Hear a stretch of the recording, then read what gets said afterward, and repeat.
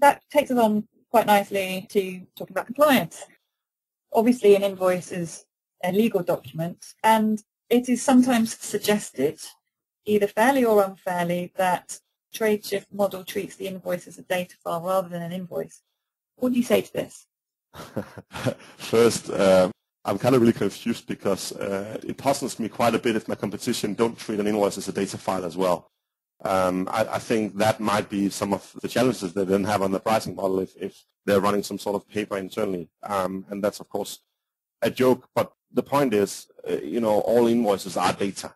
And my competition, they don't like to talk about this because it puts, a very clear spotlight on the fact that right now we see some quite absurd prices being charged for data. So I really want to sort of separate the technical question from the compliance question.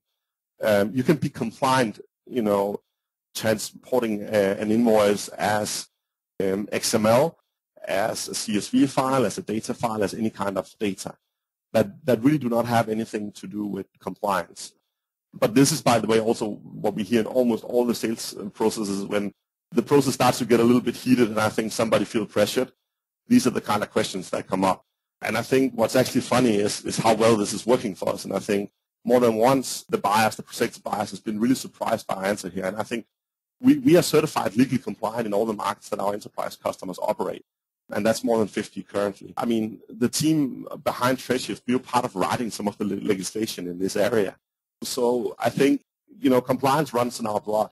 It's not something we don't like to do. It's, in fact, something we love to do.